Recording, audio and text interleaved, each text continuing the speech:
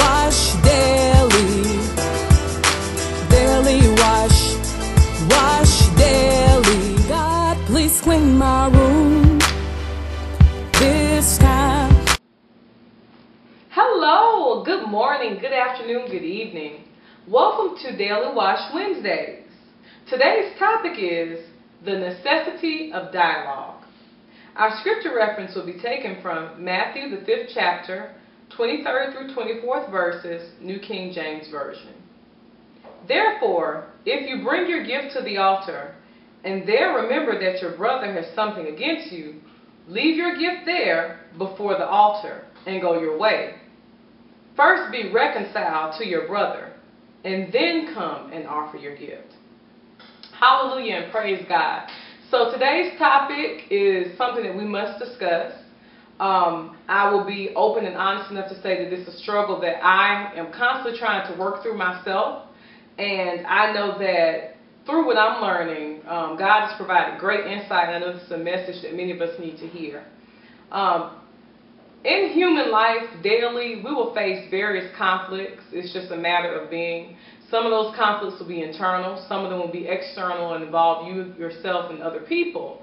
And because we are in close relationships, typically with people we love and care about, those conflicts more than likely may be with people who you have to work in close proximity to. And for some reason, I know that the enemy used it as a fear tactic with me. He tried to convince me that I should not openly discuss issues that I may have with my brother, when actually that is the contrary to what the Word of God tells us to do. If we use this scripture reference as a focal point, it's so important that you reconcile your differences with your neighbor that they're saying these people were going to the altar to make different sacrifices, and they're saying that, you know, that's something that's pleasing in God's sight. But you must be at peace with your neighbor before you can even take part in this spiritual act. So I'm just bringing the scripture up to let you know this is important. Stop allowing the enemy to get a hold of your mind to make you believe that you don't have to talk things out. If you have discomfort with a situation, you know, let that person know, let that individual know. Sometimes we believe that when you express yourself, there has to be some type of hostility involved. No one ever said that. You know that came from the enemy. God has instructed us to be direct and clear, and there are ways for you to do that. So today I pray that you'll be strengthened and you'll have the courage that you need to lay whatever it is you need to on the table and just be honest. Because usually when you try to cover things up or you try to avoid the discussions, and unfortunately for me, I'm in relationships where sometimes sarcasm is replaced instead of open dialogue, things just get buried even deeper and deeper, and those issues get buried deeper. Different pains, hurts as a result are carried on for years, and they shouldn't have to and they don't need to. Whereas on the other hand, when I do have open discussions, conflict is resolved much quicker and the healing process can begin. Amen? Let's go to the Lord in prayer. Dear Lord Heavenly Father, thank you so much for this daily wash. Thank you for this day.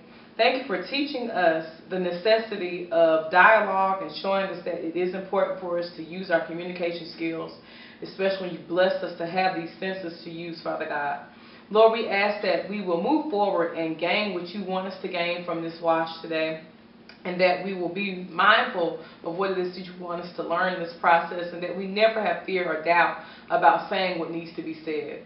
Teach us to be gentle with our words, and teaching us that there is a certain art to what you say and how you say it, and there's appropriate times as well. All these things we ask in your Son, Jesus' name. Amen. God bless you. Go in peace. Daily wash, wash daily, daily wash, wash daily. God, please clean my room.